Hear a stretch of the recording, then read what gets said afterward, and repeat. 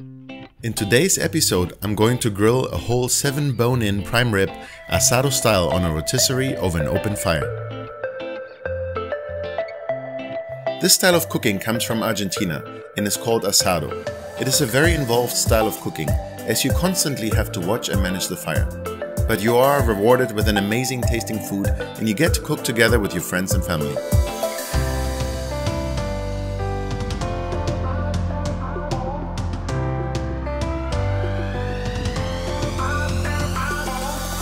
Traditional asado has very little seasoning. The gauchos only use coarse salt, but today I'm going to add a little bit of pepper as well.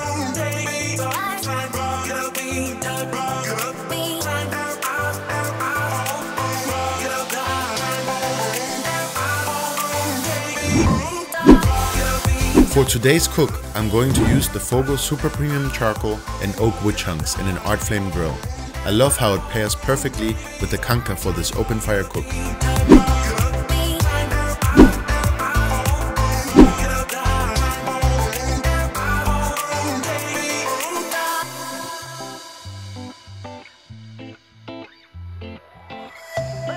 I have this rotisserie add-on that you can use with any grill called canca. It works perfectly for a large cut of meat like this. The rotisserie will constantly turn the meat, ensuring even cooking temperatures, and baste the meat in its own juices.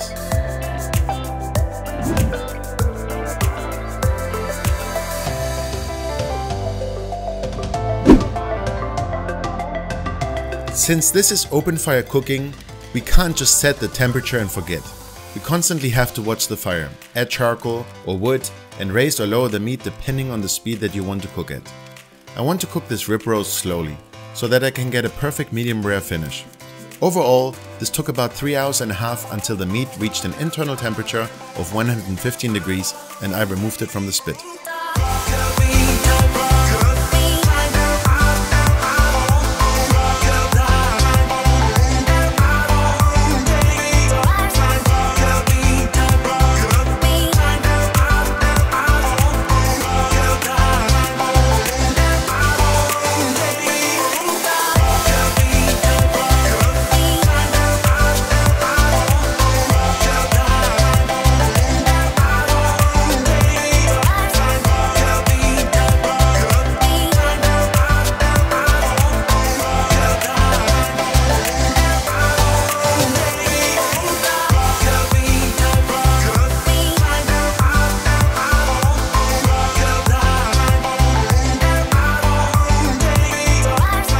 For me, crust is flavor, so I'm going to cut the roast into individual steaks about 1.5 to 2 inches thick and then sear them to get more of that amazing crust and flavor in every bite.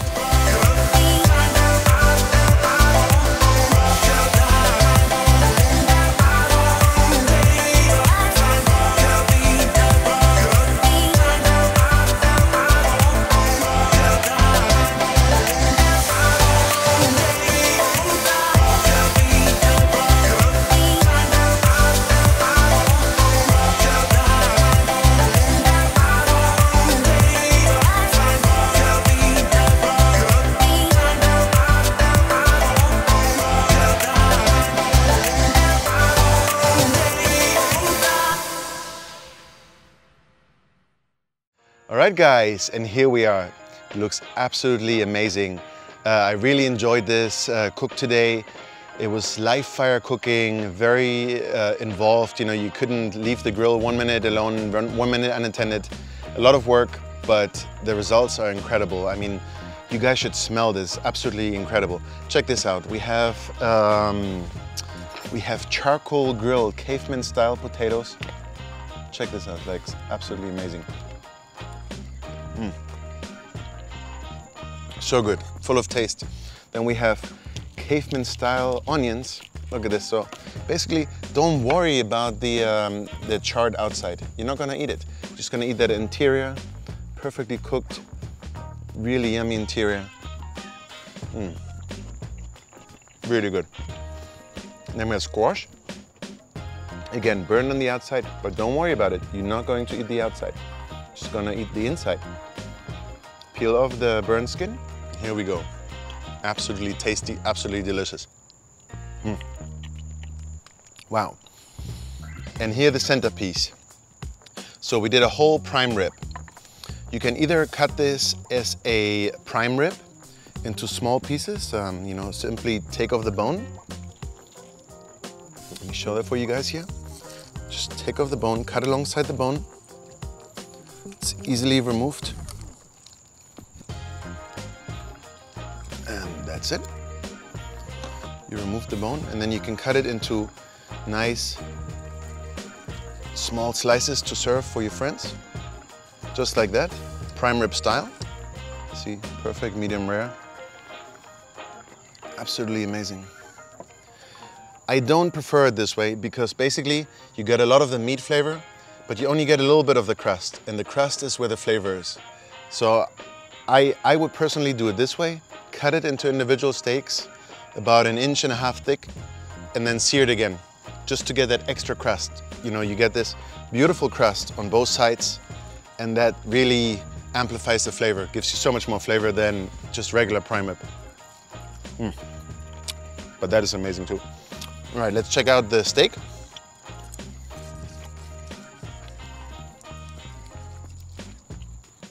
Remove the bone. And let's cut it into slices.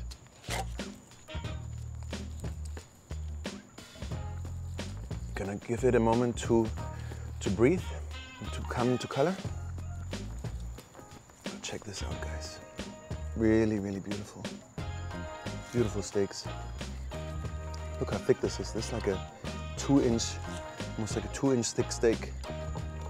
Super tender, pulls right apart. Wow. Yeah, I prefer it like this. You know, you get a little bit more seasoning on both sides of the steak, more crunchiness, more crust. This beats the regular prime rib style. For me, you know, 100% every day. Absolutely amazing. Today's cook was all about taking your game to the next level, taking your live fire cooking game to the next level. You could do this all way easier. Baked potatoes in the oven, prime rib, reverse sear, and you know, sear it on your grill. You don't even need to do anything. Just put it on your grill at 250, 300 degrees, walk away 3 hours later. You have a perfect prime rib. But this way, you know, over the fire cooking, live fire cooking, really demands a lot of attention. You know, but you get rewarded with all that flavor, all that smokiness, and you know, you have a nice show. You know, when your friends are over, you can really impress them, and you know, it's just fun. It's just fun to cook over live fire. So I leave you guys with that, and I hope you guys try it out. And I can't wait to hear from you guys down in the comments. And if you like this episode, don't forget to give us a thumbs up and subscribe to our channel. See you again next week.